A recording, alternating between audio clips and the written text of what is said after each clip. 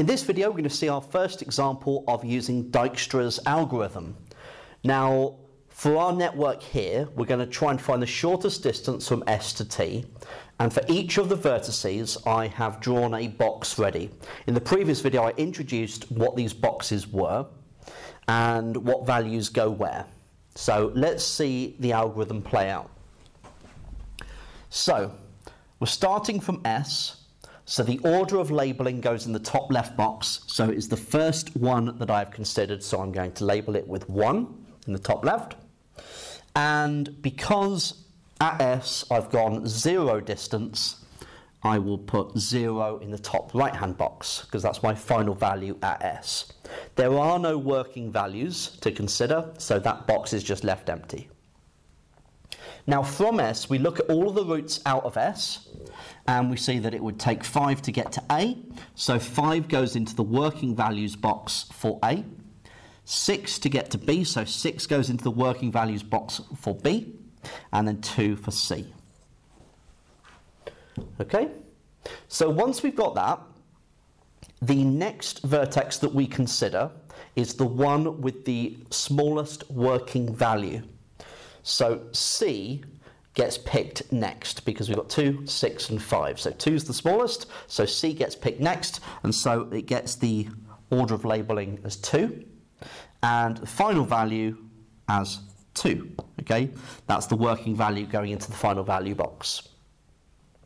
Now from C, I can go to B, so 2 plus 2 would be 4, which is better than 6, so I'm going to put comma 4. Okay, so 4 is another working value and a better working value for B. 2 plus 12 would be 14, so the working value of 14 goes in for T. I've now exhausted all the possible routes out of C, so I now choose the next smallest working value, and that identifies the next vertex to consider. So we have 14, 4 and 5, so B is the next one, so that's going to get labelled 3. Now, you don't go back along any vertex, okay, you just keep pressing on. So we've got 4 plus 4 would be 8, so 8 goes into the working value for D. And we've got 4 plus 8 is 12, which is better than the 14 that's there. So we're going to put comma 12 in there. So I've exhausted all the routes out, so final working value for B is 4. Okay, so we've now got 12, 8 and 5. 5 is the next smallest. So this gets the order of labelling of 4 and the final value of 5. 5 plus 4 is 9, which is not better than 8. Okay, so because it's not better, I don't write anything down.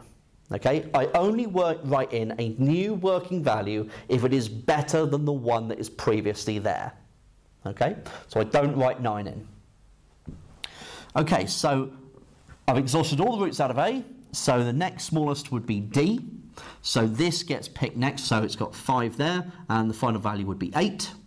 8 plus 3 would be 11, which is better than 12. So that gets written in there, and that's exhausted all routes out of D. Now T is the only one I haven't visited, so it gets labelled with 6. Final value 11. So the shortest distance from S to T is 11. Okay, that is the answer to that question.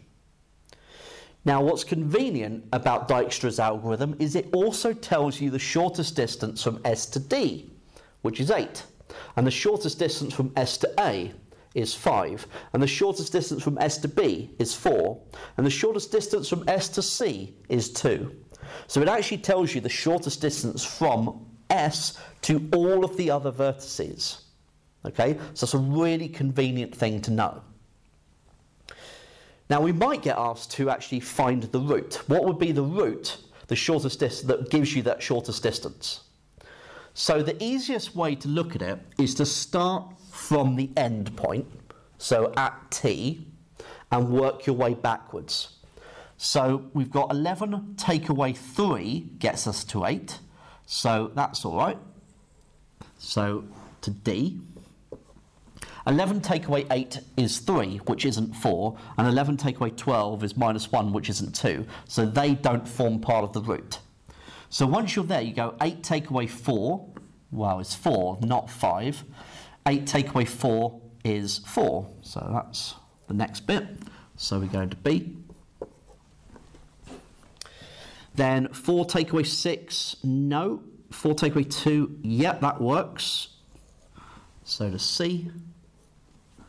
And then clearly back to S. So S, C, B, D, T is the root, and that is of length 11. Okay, so that is how we can find the shortest distance from one point to another in a network using Dijkstra's algorithm, and also find the root through.